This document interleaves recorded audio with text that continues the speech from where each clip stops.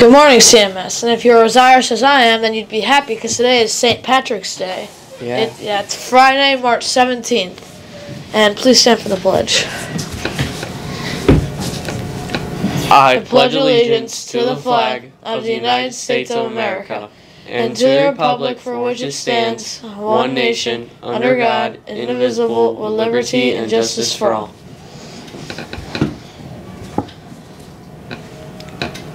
I think you went a little too far. Well, I guess happy birthday to Caitlin Yeagers, Colin Berthold, and for the weekend, Mrs. Negron, Adriana Murrin, Scarlett DeKenzie, Sloan DeKenzie, and Cameron Cott.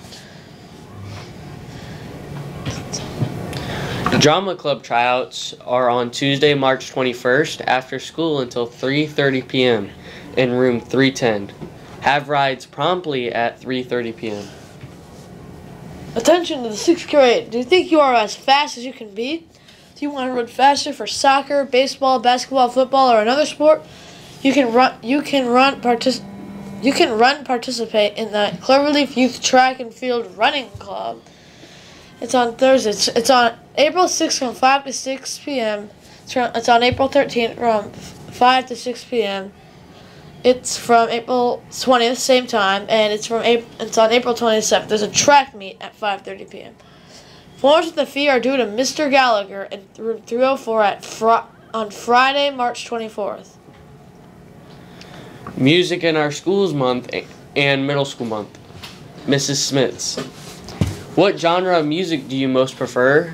Depends on the mood. Pop, punk, country rock. Can you play any musical instruments? No. Middle school band or choir? Choir with Mr. Leonard. Sorry. Hit song, Shake It by Metro Station. Do you enjoy live music? Yes. I went to the MGK concert in Cleveland over the summer with my best friend. We had a blast, and music makes me happy. Mr. Sadowitz would like to congratulate the students who have achieved the highest score at the Speak with the Board. 8th grade, first place goes to Peyton Hall. Congratulations, Peyton.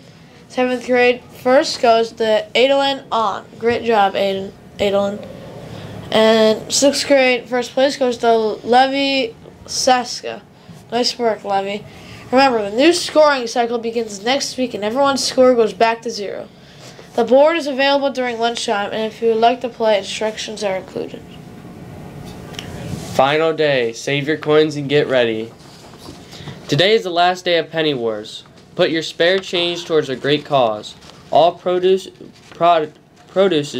from our Penny War fundraiser will go to support our CMS PTO.